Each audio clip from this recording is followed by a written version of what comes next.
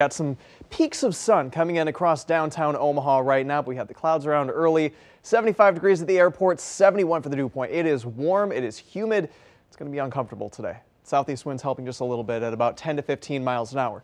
Up to 78 with a little more sun in Fremont, 76 Lincoln, 77 in Beatrice. Low to mid 70s from Omaha into western Iowa, but there are the dew points. Uncomfortable and plenty of moisture for future thunderstorms later on tonight. We did have a couple showers earlier this morning, really fizzled out down to our south. Now we're just left with a few clouds, and we're getting a few breaks in the clouds right now, so we'll see a little more sun mixed in early this morning and then more clouds this afternoon as a cold front drops down from the south. Again, if you're making the drive out to Des Moines today for the State Fair, looking decent, but it should be just as hot and humid as it is in Omaha.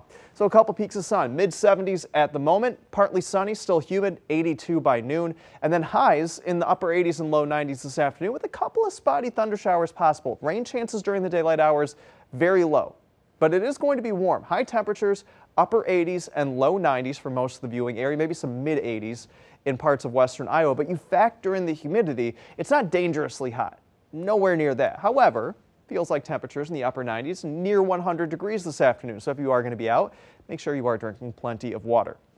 So an area of low pressure is moving off to our north. That front drops across eastern Nebraska later on today. There you go, 5 o'clock, maybe a couple isolated thunder showers around parts of the viewing area, but I really think it's near and after sunset where we see a better chance of some scattered thunderstorms, and that chance continues overnight. Then that pushes down to our south overnight into early Sunday morning.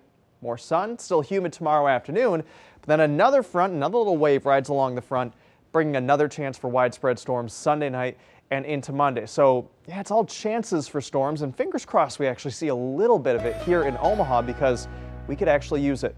Overnight storms tonight and tomorrow night. Highs stay in the upper 80s Sunday and Monday. There could actually be some impacts from the rain through the first half of Monday morning, and then drying out Monday afternoon. Tuesday and Wednesday a little less humid with highs in the mid 80s, and then the south wind starts to crank by the end of next week. More heat and humidity with highs in the low to mid 90s.